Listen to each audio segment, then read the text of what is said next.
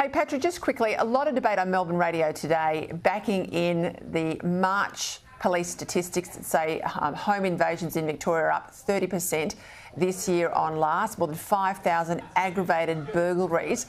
And the Herald Sun's report yesterday that people are literally paying thousands of dollars along streets or in body corporates now for private security patrols. We're 800 police short, says Wayne Gatt, the head of the police union. What's going on?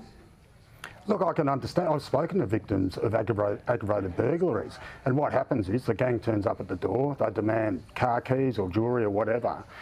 The police subsequently turn up, and they've got two pieces of advice that they tell everybody. One of them is, firstly, we know who it is, or we think we know who it is, and B, from now on, leave your car keys near the front door, because pretty much they're implying that they can't do much about it. So I can understand why people in these hotspot areas of Melbourne, it's not all of Melbourne, it's just these hotspots, are concerned, because they hear these stories and they hear that the police are basically saying they are powerless to actually intervene while these horrible circumstances are playing out for people. People are traumatised, and I can understand it. People are scared.